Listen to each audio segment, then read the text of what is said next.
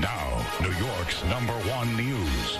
Channel 7 Eyewitness News.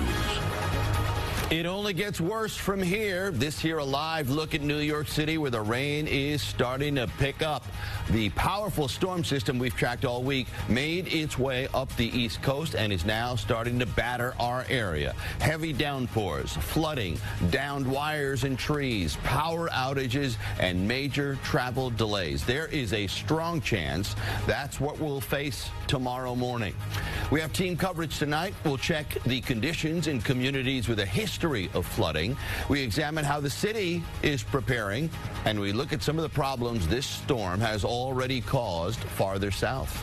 I'm Joe Torres with meteorologist Jeff Smith. Jeff, you said this storm's intensity would pick up right about now, but it's overnight when we go from bad to worse. Yeah, really, the brunt of this, if we were to specify time, would be probably midnight to about 7 o'clock in the morning. So that extends into the very early part of the commute. And that's going to be a big problem for tomorrow morning. It's a no-brainer that we're going to get 2 to 4 inches of rain across much of the area. And that's why we do have a flood watch, which lasts right into Monday afternoon. This is a triple threat storm. We're talking about flooding from rainfall, wind, and also coastal flooding. There's those Tuesday morning before we clear things out. It's a cooler day shaping up on Tuesday. But an AccuWeather alert for tonight, turning very windy out there, mild with rain, heavy at times, areas of flooding and difficult travel. Travel not recommended overnight.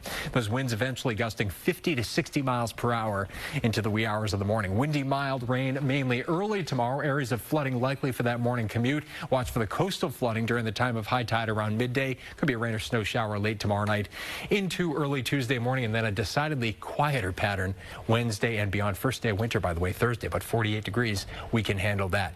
Brittany Bell and Danny Beckstrom will be handling this storm early tomorrow morning. You got it. That is the news for now. Thanks for staying up with us. I'm Joe Torres. As he just said, remember, Eyewitness News, yes, starts tomorrow morning a half hour earlier. It starts at 4 a.m. The team will track the storm throughout the night and into the morning commute. Be safe, everyone, and have a great night.